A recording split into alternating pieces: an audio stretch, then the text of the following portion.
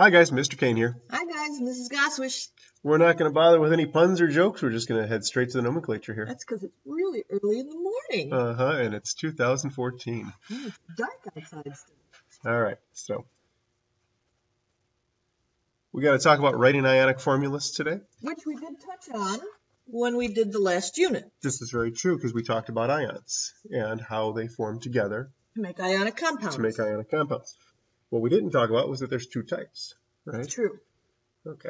The basics, this is a review, the formulas for ionic compounds have to have a net charge of 0. Right. All compounds are not charged. Right. Otherwise, when you walked up and you touched salt, if it was charged, you'd get a shock. You get a shock. Right.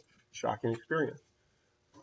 If the compound is ionic, which that's what we're doing here. Yeah, that's basically what they are. Both the positive ions and the negative ions must be present. Right. Right. So you got to have cations and anions. And the number of cations and the number of anions must be such that the net charge is 0. So their charges have to cancel out. You have to have enough cations and anions where the charges cancel. That's exactly what this last statement says. Yeah. It's a very nice diagram. So you take a sodium atom and you make it lose an electron to become an ion. Which takes Yep. And the chlorine ion takes on that the chlorine atom takes on that extra electron to become an ion also.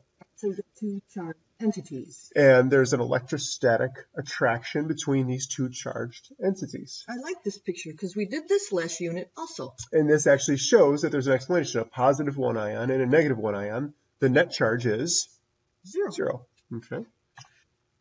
All right. That's examples. All right. Write the formula for the following simple ionic compounds. All right. These should be simple. It says they're simple. So the magnesium ion and the phosphide ion, right? Yep. All right. So Mg with a 2+ charge. P minus 3. 3 minus. 3 minus. Let's see. Need 3 magnesiums and 2 phosphides. Right, because if you've got 3 magnesiums, then the total of the positive charges is positive 6. Right. If you have 2 phosphides, you have a total of 6 negative. Right. 6 positive plus 6 negative gives me no charge. No. The right way to write the formula would be only to include the subscripts. Yeah. So we need 3 magnesiums and 2 phosphides. So it would be Mg3P2. Awesome. All right. Now, as far as a potassium ion and a sulfide ion. K1 plus. K1 plus. And S2 minus. This one's a little bit easier, right? Yeah, very easy. Because we need 2 potassiums. And just erase these. All right. There's the formula. And you know it's an ionic compound because they're both ions. One's a cation, one's an anion. Correct. But we don't need to show that they're ions when we write the formula. It's understood. When you write individual ions, that's a different story. Maybe we just do one more here, huh? I think so. I think they got it. We did it last unit. All right. So I think that the aluminum and the oxide ion are probably the toughest pair that we've got here. So yeah, that's a good one. Aluminum. Al3 plus. It is a metal. 2 minus. It's oxide. This is kind of like the magnesium and the phosphide, isn't it? Yes, it is. So we're going to go with 2 and 3 here.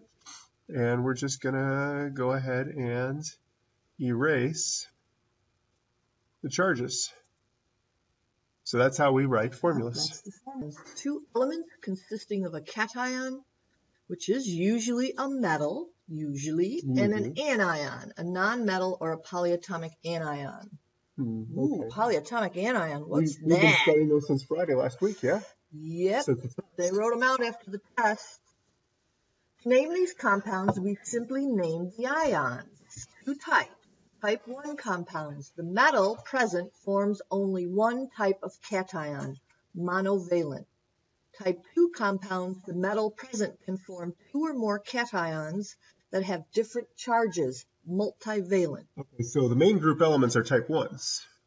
Right, the main group elements are type 1s. But we talked about the transition metals being kind of funny in predicting their charges when we talked about periodic trends. Yeah, we've kind of stayed away from the transition metals. Well, now we're going to delve right into them. And that's because the reason why we're staying away from them is because they form multiple charges. Yeah. So they're not as easily predictable.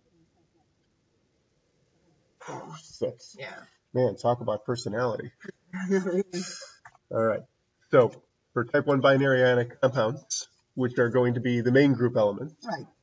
Number 1 and 2. Right. That's what it says here. Oh, hey, there's some exceptions there. Zinc, cadmium, silver, and aluminum. Well, aluminum's a main group element, right?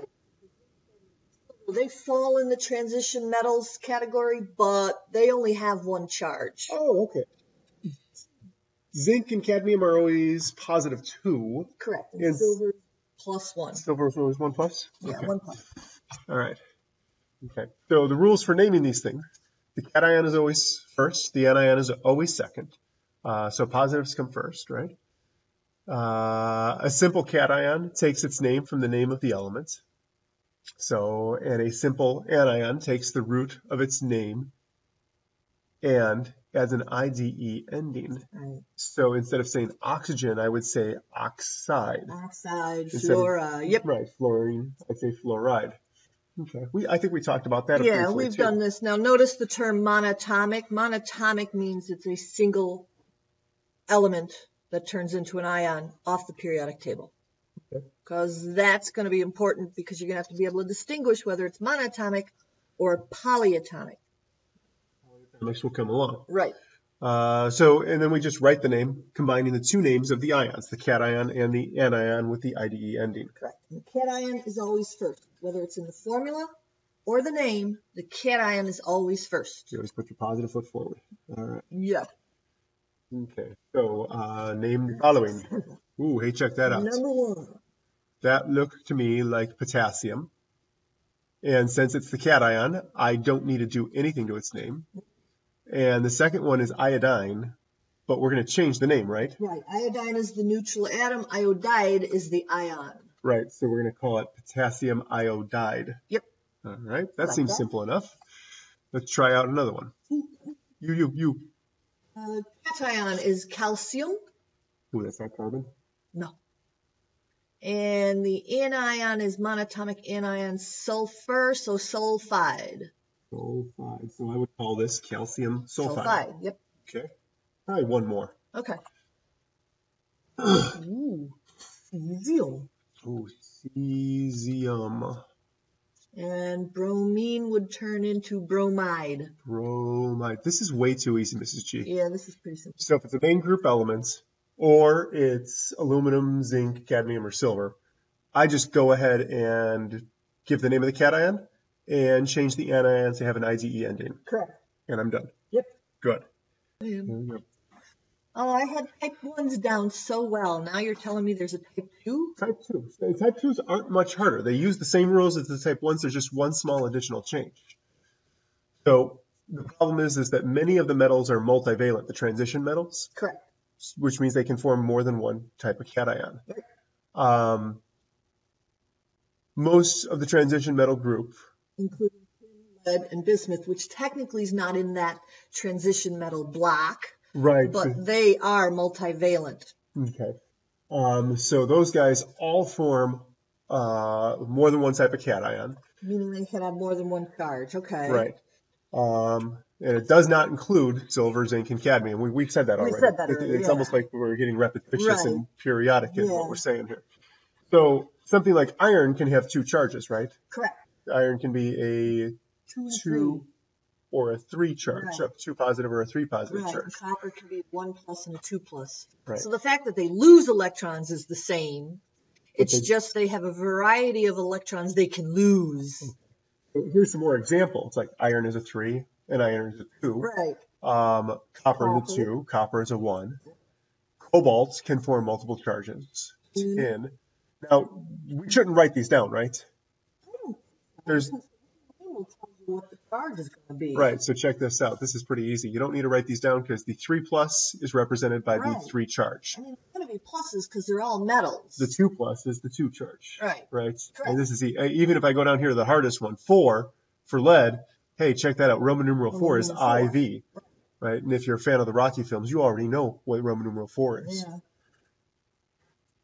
The hardest 2 are mercury. Right? Yeah, these 2 are a little odd. You may want to write these down in big bold letters. And maybe even make a flashcard of the mercury ones because they are odd. Yeah. Notice mercury 2 is just a single mercury atom with a 2 charge. But mercury 1 is 2 mercury atoms that have a total charge of positive 2. If I was to take one of those mercuries, it would have a charge of 1. Correct. But this mercury is always paired up. Mercury 1 is always paired with another mercury 1. All right, so here's an example, right? Right, an example. So we've got this example here. It is FeCl2. Which is great. In fact, you don't know, how do we determine which ion, which are the ions that it uses? Which ion it uses to make that compound? Well, this isn't too hard because the anion is always known. The anion we know is 1 negative, right? Right. And there's 2 of them, so that means that I've got a total of a 2 negative charge. Right. The iron. The plus 2. There's only 1 iron, so that must mean, that it's the plus 2 version of the iron because I need a 2 plus. So when I talk about FeCl2, when I call it, I don't want to just name it iron chloride, do I? No. I want to actually talk about which iron it is. So when we talk about it, we call it iron 2 chloride. Now notice the Roman numeral is not in the formula, it's in the name. Right. Okay. And it's not telling me how many irons it is. It's telling me the charge of the iron. So here we got some examples here.